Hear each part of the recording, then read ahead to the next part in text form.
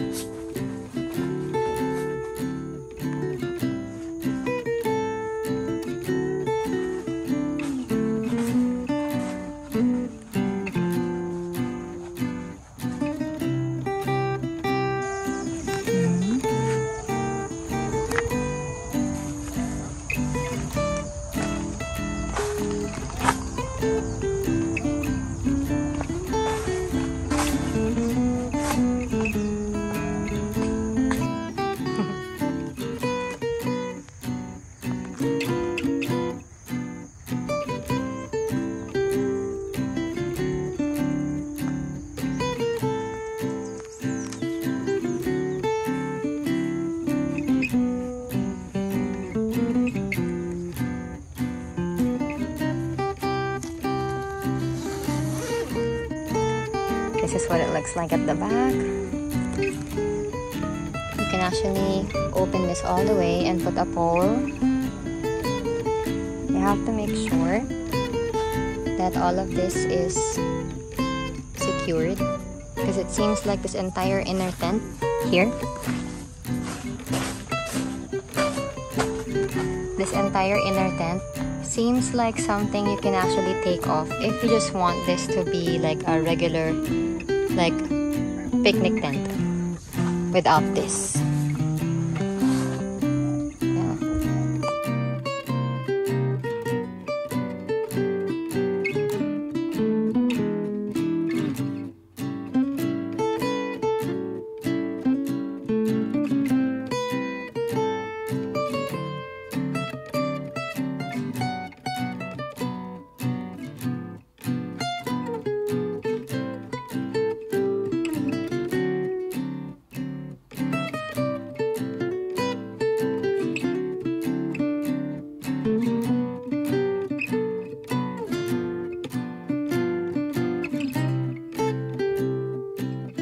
Have now reached the portion of the vlog where I'll be showing you around our camping setup and also showing you our camping gears. Here we go! So let's go ahead and start with my husband's corner. This is his grilling station. I usually put a small Thor box beside him so that he'd have a small table just to put some of his stuff on. We also placed a lantern pole in here so that he'd have enough light when he's doing his grilling. Naisip ko din maglagay ng lantern dito, but I know naman it's not gonna be enough for him to actually see, you know, what he's cooking, kung sunog na nga ba yan. So I've also decided to add a rechargeable LED light in here. I got this from Shopee. It's only around 200 something pesos. And it lasts for more than 24 hours on low mode. Now, this is a collapsible garbage bin. Nakasabit lang siya dito kasi kakahugas lang sa kanya. We usually place this underneath the table so that we can easily throw small stuff in there. Okay, dito naman po tayo sa main event. Let's start sa labas muna. As you can see, I have placed several solar lights at the end of each skyline. Hindi lang dahil sa maganda siya tuwing gabi, pero this also helps in avoiding yung mga patiran and bigtian session kapag naglalakad ang mga tao sa gabi. So, yeah. I have multiple light sources. I have string lights, LEDs, hurricane lanterns, and lamps. I have several hurricane lanterns. Let's start with this one. This is from my sister's in-laws and it's more than 40 years old. So, mas matanda pa sa akin to. They decided na they just wanted to also give me this one since they aren't using it anyway. Now, this is my very first foyer hand, or viewer hand. Since my sister is aware of my crazy addiction over camping, when she and her husband recently spent the holidays at Germany, she decided to get me this. But wait, there's more. Because you can never really have too many lanterns, here's another one. I got this from a fellow camper in Car Camping Philippines. This ginormous lantern na mas malaki pa ng konti sa 1.5 liters ng Coke, nabili namin to sa Unimart Green Hills. Another pailaw that I have would be these vintage looking lamps. I got these from another Boodle Master, seller from Car Camping Philippines. I also have ones from Bare Bones. This is the Edison Mini Lantern. While this other one is its bigger brother, the Railroad Lantern, also from Bare Bones. I have this set up in a way that it's hanging from a cooking tripod. This look is heavily influenced by a master camper in Car Camping Philippines. Hindi na po natin babanggitin ang pangalan niya. When you join the group, you'll know. Moving on, dito pa rin tayo sa labas. Our latest purchase would be this sampayan. Charot. We actually saw this from a fellow camper the last time that we got together over at Campwell River Valley. Not only is it functional, but it becomes one of the places where you can actually hang your lantern, and it would complement the entire vibe and feel of your setup. Over here naman, we have our storage boxes from Thor. We have the 75 liters and two 22-liter boxes. We can definitely say that these are pretty durable, and it's also rainproof, so even if you leave them outside, you'd have no problem. We also got mini folding chairs from Daiso, and dyan namin pinapatong itong mga storage boxes namin so that when it rains, don't get as messy. We also got a bigger folding chair, also from Daiso, and that's what we use as a stand para sa water dispenser naman namin. So this is our kitchen area. Well, I like everything to be within reach, so medyo masikip yung itsura niya. We're still in the process of moving things around, so most likely magbabago pa yung itsura na to in the future. We got this water dispenser from Shopee. It's 10 liters and it's pretty durable naman, no leaks. So ito naman, this is a tableware, kitchenware, storage bag organizer. You can roll this up, and at the same time, you can also hang this sa gilid, sa side, parang may velcro siya dyan. We also got yung mga mini versions ng kitchenware, mga tongs, spatula, the ones that it can actually fit in here. Okay, let's go inside naman. This picnic mat, we got it from Naturehike, as well as this chair. Here is my kitchen area. Kala mo naman ako lagi nagluluto. This stove right here is recommended by a fellow camper. Again, ayoko nang banggitin yung pangalan niya paulit-ulit. Baka sabihin niyo, ako na naman. We decided to purchase this specific stove kasi it already has a parang yung windproofing thing. Pero this is not syempre guaranteed when the wind is really strong. We still sometimes use yung cover niya. This camper field box is the same one that we use as our kitchen table kasi it's easy to get the things that you have inside just by opening it from here. Yeah. Okay, ito din lagi lang nakalabas siya, itong gooseneck kettle. Initan lang naman ng tubig kasi mahilig magkape si hubby. So ito, sa gilid lang. O, diba? Yung mga pa-wine, yung mga soda, at bygone, if needed lang naman. Cooler is right here. So, here, yung mga gadgets and stuff, mga lights, chargers, cables, there, power bank. So, we have a speaker. This is something that we don't really use a lot. We only use it at night. Kasi parang mas nakakatulog ako kapag yung may relaxing background music. Hindi ko alam kung bakit hindi ako nare-relax sa actual sound of nature, yung mga cricket, tsaka, ayun, yan lang. Anyway, the dispenser nila. I usually don't put their food here kasi pag mabilis, langgamin.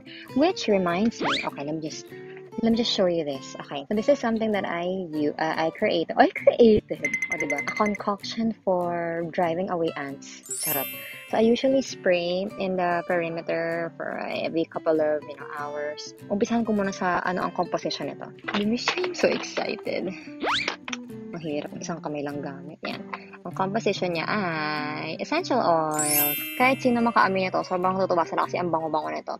So this is a mixture of lemon, citronella, peppermint, tea tree, and lavender. Actually, yung ants repellent lang naman, ang alam ko talaga is really peppermint and lemon, or maybe even tea tree. I just added citronella and lavender kasi I also want just the same bottle to drive away mosquitoes. What's good about this is something that you can actually spray in areas where you'd have your food as well. Na hindi ka mangangamba na this is chemical. So this is all natural essential oils. Ang composition nito is 20 drops, or 20 ba o 15 or something, basta drops of each essential oil and water. And in order for the essential oil and water to mix, you'd add a pinch of salt. So yeah, really cool. So sinaspray-sprayan ko din itong mga alaga ko dito. Yan, sinaintan. So one more thing I'd like to share with you is that inside our storage box where we have our food, this is actually a suggestion from my husband. We use half a cotton pad, yan, and we put a couple of drops of either lavender, peppermint, or lemon, yung mga ayaw ng mga ants. And then we put it inside the storage box here, so that aside from the spray that we constantly use, like for every couple of hours we spray here, that's how we usually keep ants away from our food. Whenever we would eat anything, halimbawa, or we would give these babies their dog food, ganyan, they would eat it off of here. After that, we make sure that we clean it and we spray ant spray na naman to make sure na walang maaamoy at walang matatrace yung ants, diba? I actually have 4 of this only because this is such a great bargain.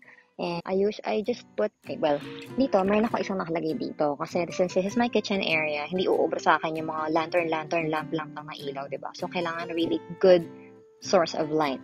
So, turn this on. Super mailaw talaga siya. Kasi medyo bulag-bulag kapag sa unang siya. Maximum, low light, and dancing light. Anyway, usually, put extras here. Halimbawa, pupunta kami doon sa area na yon. That's where we usually wash our dishes. So, since walang light banda doon, we would just take one of these and then isabit namin sa puno doon, katabi ng sink. Pag magsi 3 days, 2 nights ka, talagang may experience mo yung konting slightly init during 12 noon until maybe 3 p.m. So, yeah, it's really good to have a source of hangin. A source of what? Okay. So, ito. Tuwan-tuwa naman ako dito. I originally wanted a Soto pocket torch. Kaso, medyo matagal siya dumating. So, a fellow camper happens to have this on hand. So, yan. And, ever since we started camping, ang mga trip ko ng mga kulay, army green, khaki, brown. And ito, mga recent purchase din lang namin from the Pitan, ang mga kakahuyan, just to kind of have that, vibe. Hindi ka pala nabanggit. This is what I also use. Ang pinaka source of light for the entire tent, itong, ano ba to? Itong ano to? Yan, ito, yan. Itong parang Christmas lights.